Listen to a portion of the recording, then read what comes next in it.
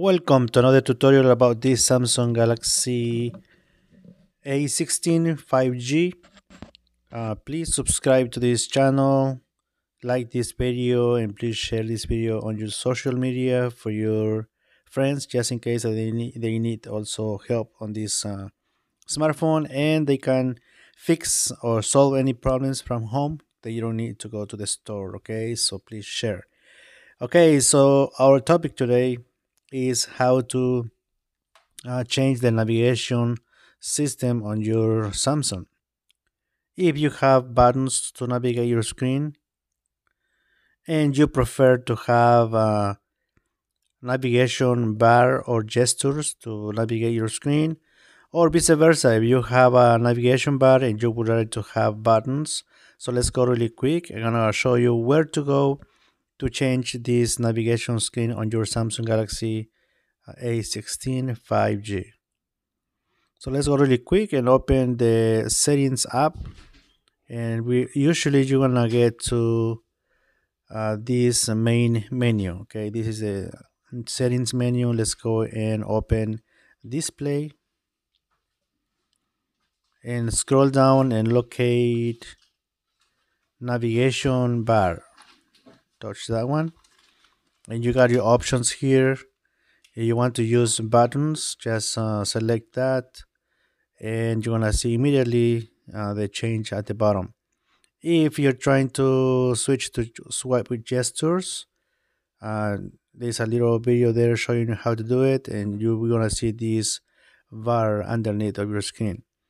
Okay, and if you slide up, you're gonna take us to the home screen. Let's say that you are on a page and you want to go back, just slide from right to the center to go back to the previous page.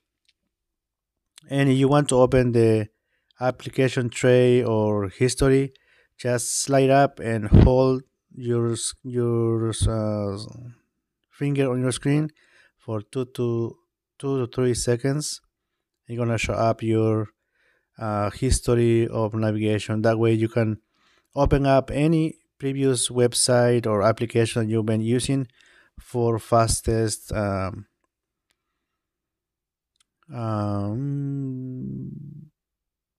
open those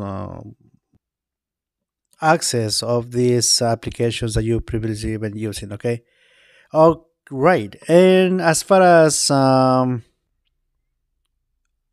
buttons, you know that this is the home. Go back. This is the go back to the previous page, and you touch this one. You is gonna open up, saying that we were talking about right your page history.